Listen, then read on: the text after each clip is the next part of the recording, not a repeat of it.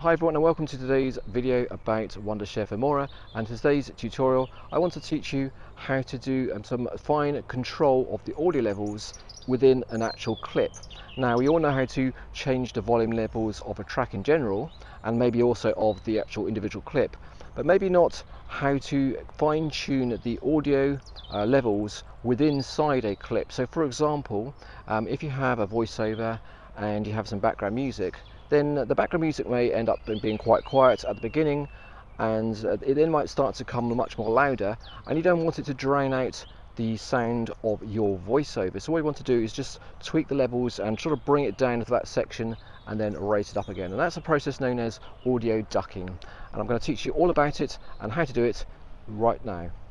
Is my current project inside Wondershare Filmora, which I'm going to use as an example to demonstrate the keyframe for controlling the audio levels inside a audio clip. Now I've got this project, and it's basically a tutorial on gimbal techniques. Let me just play a few seconds of it so you can see what I'm talking about. Forward at the same time, almost flying over the foreground, and stretch it up. So I've got basically a video and a voiceover, and I've also got this background music. But notice at this point here, where the waveforms get a little bit larger, the background music is getting a little bit too loud and it's starting to drown out the voiceover, which is not what I want. So at this point, this is appropriate for adding in a keyframe to be able to sort of fine-tune the audio levels. So at this point, about 6:15, what I'm going to do is position my playhead about just before where the waveforms get too large, and we're going to create a keyframe. Now we can do this in a couple of different ways. One way is basically going over to the audio properties on the right hand side, and we should see a little diamond shape just where we have the volume here. We can click on that guy, and on where we have the audio clip at the bottom is now inserted a little white diamond exactly where the playhead is. So that is a keyframe. Now the other way of doing it is to actually, if I just undo that, is to use the keyboard shortcut, which is Alt on the Mac, and I think Win button on the Windows machine on the audio clip itself. And that should then insert a keyframe where the actual playhead is. Okay, so let me just undo that. I'm just going to use the diamond on the right hand side here. Okay, now what we notice is if we start to drag or change the volume on just after the keyframe, because we've only got one keyframe, it actually increases the volume of the sound of the clip before, or part of the clip before, which we don't really want to do. We only want to do it for a certain section. So what we need to do is add another keyframe just a moment afterwards. So perhaps maybe like sort of just after here, we can now add a second keyframe, like so. And if we now drag down the line just after the second keyframe, we have this sort of slope effect. We're creating a sort of fade, I suppose, towards this section, which is exactly what we want to do. We want to just reduce the audio level of this loud section to be more or less equal to what it was previously, like so. And now if you start to play that at the same time, almost flying over the foreground, and stretch your arms out, nicely control the volume just on that section so it's not too overbearing on the voice. Towards the end of that section, we can start to raise the audio levels because the audio waveform has dropped back to a much quieter level. And I'm just to bring it to that section and give it a play. Come into focus, which is not what we want. And notice that now the music has almost completely disappeared. So this is a perfect opportunity to create another keyframe. So I'm just going to position the playhead in an appropriate place. And we're just going to generate another keyframe there. And once again, we need to do it in sort of in the couples, I suppose. So let's create ourselves a second keyframe, like so. And now what we can do is we can drag that section after the quiet section, or after the section we wanted to control, which is the one just here, up again. And we're sort of raising the volume of that quiet section to more or less be the same as the previous section. So if you notice all the way along here, we have sort of the waveform going, and it's more or less the same throughout the entire track, which is exactly what we want to do, where we're trying to do some audio ducking and not let it overpower our voiceover.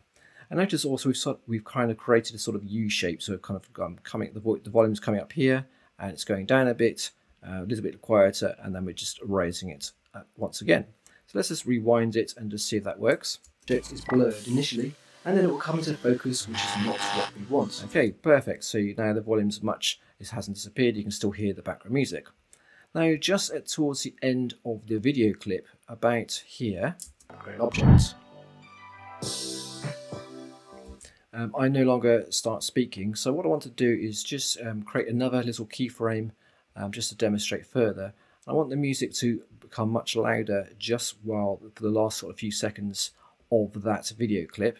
So once again, we can create another keyframe, and as always, I'm just going to create it in pairs. So I'm just going to bring it forward a tiny bit and click it again, and now if I raise that up, we are effectively creating another sort of step coming upwards and increasing the volume towards the end. So let's just rewind that. Object. Okay, so perhaps a little bit too loud. I'm just going to reduce that level a tiny bit. Now, that towards the end of the video clip, before I go to the next scene, what I want to do is just have a straightforward fade out before we go into the next music track. And we can do that once again in a couple of different ways, as always. Now, the quickest way and easiest way is to use the fading control on the end of the audio clip, which is a little circle here, or maybe it's a diamond, I'm not quite sure what it is. If we actually just click on that and drag it sort of to the left or inwards, notice we have this sort of triangle shape appear. So that's kind of creating ourselves a sort of fade out nice and easily. So let me just play that. Perfect. So we get a nice and quick and easy way of doing a fade out. But of course, if you didn't want to do it that way, but I do suggest you probably do, is you can also create that with a keyframe, as always. So just where we want the fade out to finish, we can click on about here, or set the playhead where we want it to start. Click once again on our keyframe, and we're going to, as always, create a secondary one. And I'm just going to probably do it more or less at the end of the video track, like so. And now we can just drag that guy, the one right at the end, all the way down to effectively create a fade out, and that should have exactly the same effect. Lovely. Okay, so that is perhaps a little bit too quick fade out, but that's the sort of thing we can do. And of course, if it is a bit too quick, what we can do is we can just click on the previous keyframe and just sort of drag it leftwards if we want, and we can just drag the one on the right up a tiny bit so it's not quite so aggressive fade.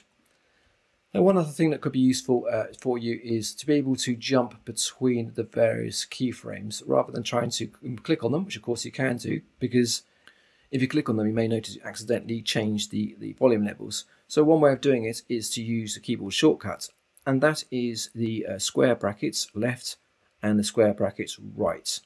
And if I do that, I click on the square brackets to the left, it jumps to the previous keyframe, and if I press the other button, it jumps to the right. So that allows you to quickly jump between the various keyframes. So if you want to do, for example, delete a keyframe, then you could, let's say we'd want to delete one here. So it's selected with the time head, and then we're going to click on it until it's green, and then we click backspace to physically delete the keyframe. The other way of doing it is just to click on it, so it's actually selected, and then right click, and then we're going to do delete keyframe like so. Okay guys, well I hope you find that video useful about Wonderchef Filmora, and of course if you do, give it a big thumbs up, and if you have any questions, let me know in the comments below. And of course, as always, I always ask you to do this every single time, but it really is true, hit that big fat red subscribe button to help the channel grow and continue producing videos like this. Take care, and I shall see you soon.